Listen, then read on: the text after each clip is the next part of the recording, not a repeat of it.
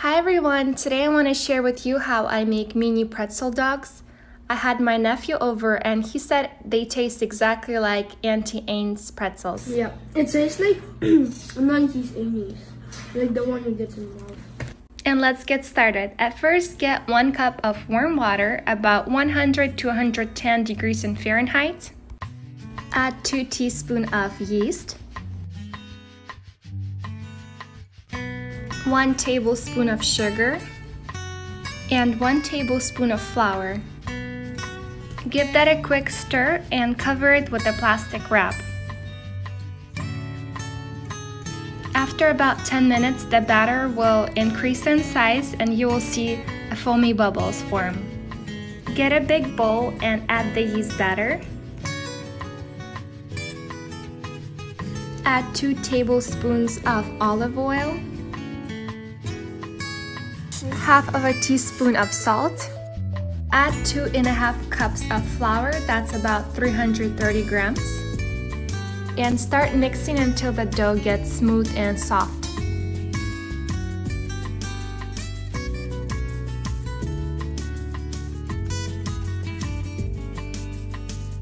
And this is what I got after mixing about 5 minutes.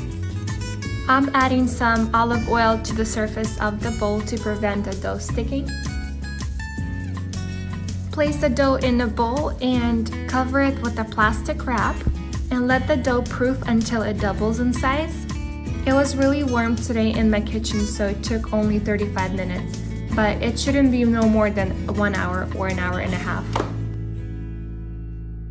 Use some flour to prevent the dough sticking and start rolling out the dough.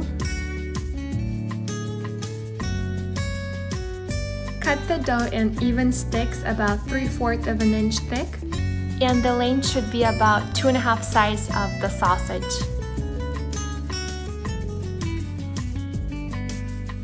Simply wrap the dough around the sausage.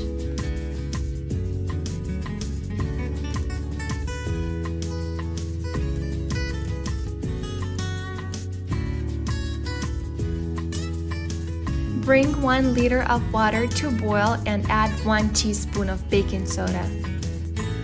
And when the water starts to boil, place pretzel dogs in the water for about 30 seconds.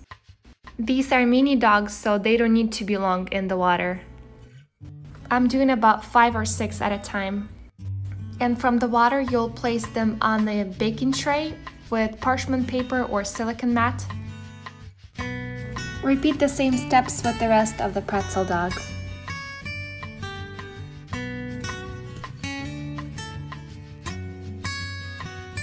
Here I have 1 egg, I will whisk it up.